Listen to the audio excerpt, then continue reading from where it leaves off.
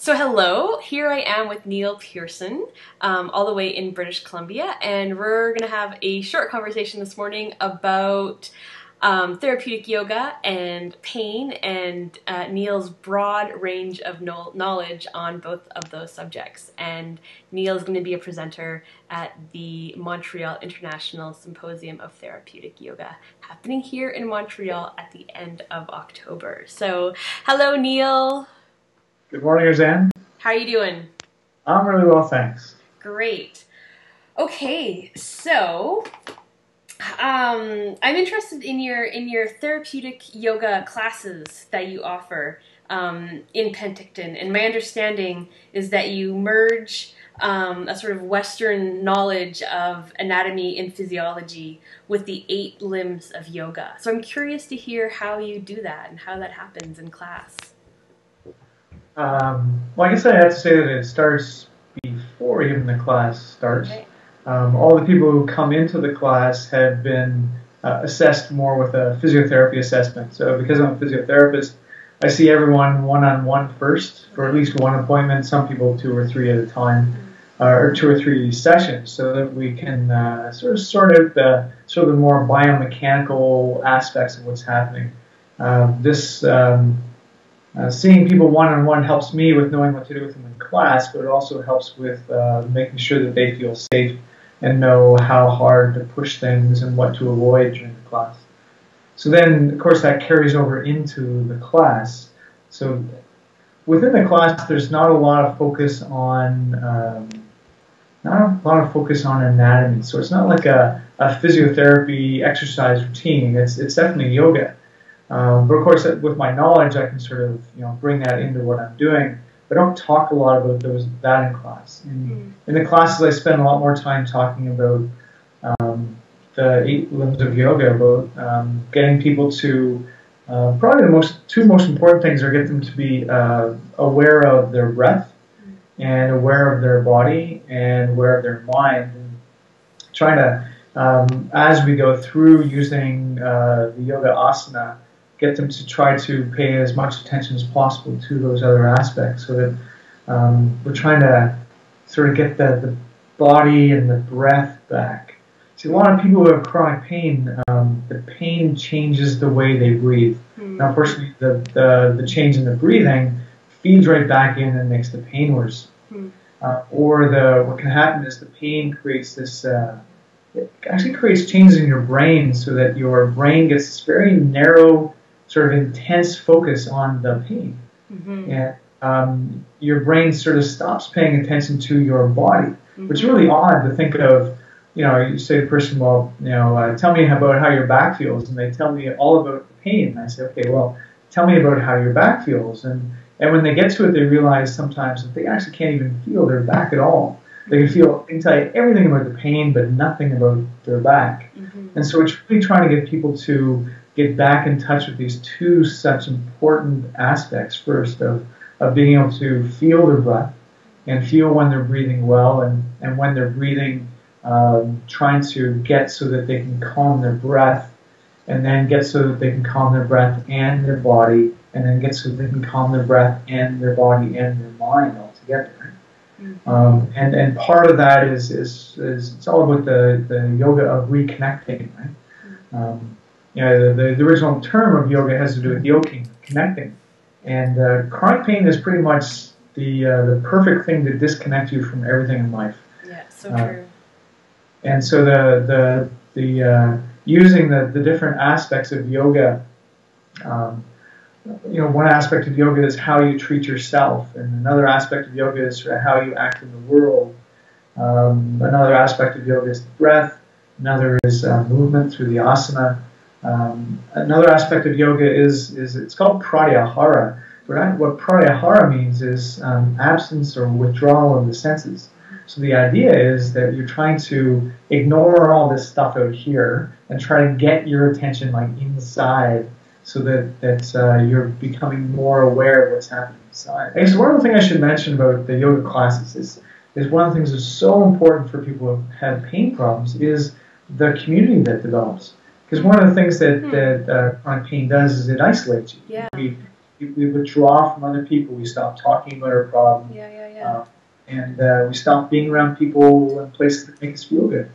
And getting involved in a yoga class gets you back out with a whole bunch of people, especially if it's a therapeutic class. That everybody else in the classroom has been in the same boat as you, and so they get it. And it's we are social beings, and our health is for the vast majority of us, our health is reliant on social interaction. And a yoga class allows you to be there in this very safe social interaction place. Not much different than being in a church community hall with a whole other people from faith, right? There's this the community and the safety is a huge part of the therapy. That's so interesting, yeah, because I think that I think there's a kind of when you said that you have therapeutic group classes, I was kind of surprised because my understanding is that yoga therapy happens on a one-on-one basis, right, rather than a group basis. So, but it seems like you go through a process where you work individually, you do a kind of assessment of where people are at, and then they come into the class together. And part of one of the benefits is community and group work, and so yeah, that's really interesting. That's part of our healing, right? Yeah. I don't think I've ever met a person who has a complex chronic pain problem who would say that they're going out and being around people who make them feel good. Right? They don't want to talk about it anymore. They feel like people don't want to be around them anymore, right? Because they can't do what they could do before. So and I say that because I want to make sure that the people who are listening to this realize that it's not an added benefit. It's one of the key benefits of getting involved in something. And in the end, to me, it wouldn't matter whether it's a Tai Chi class or a Qigong class or a gentle stretching class or a gentle Pilates class, that getting involved in some sort of place where you are there with other people with the same kind of conditions is really, really important to health. Yeah. Interesting. Your pain is your specialty and your area of expertise, which I find really fascinating. And I'd like to hear how you became interested in pain management and how it became like a career track for you. How I got involved with it really was curiosity. When I graduated from university, I was quickly thrown in there and working with patients, and I kept on finding patients who the stories that they told me about their pain were things that I couldn't explain. So it was they're telling me about their story of their pain, and I just realized that the knowledge I got in school didn't provide me with a way to explain this, and so I started to ask questions of colleagues and experts, and found that often what happened was people would say, well, that person is just an outlier. They're just different somehow, or they would find this sort of, I would think, a very circuitous way to bring them into what we understood, and so it just kept me with that curiosity. And in the first year that I worked, I saw these two fellows who just everything they said about their pain was really not matched up with what I learned. And so they really got me thinking. The more that I realized that people didn't have answers, the more I started to look. And then, I started to look towards the psychology side and get some answers from there in terms of the pain that we experience, the emotional pain that we experience. There's some similarities there, but it didn't explain everything either. And then really in the 80s, people started to study actually pain itself. Pain science started to grow, and so I got really involved with reading that. And then by the early 90s, I guess mid-90s, I started work at a pain management center. Started work with people who had complex chronic pain problems, and then got into a big multidisciplinary pain management center where I was working with doctors and psychologists and occupational therapists and all these people together, and that really started to bring the information together. It's interesting, in the yoga therapy and yoga teacher world, we still see pain as if it's something different, as if it's an outlier and it doesn't match up with anything else that we understand.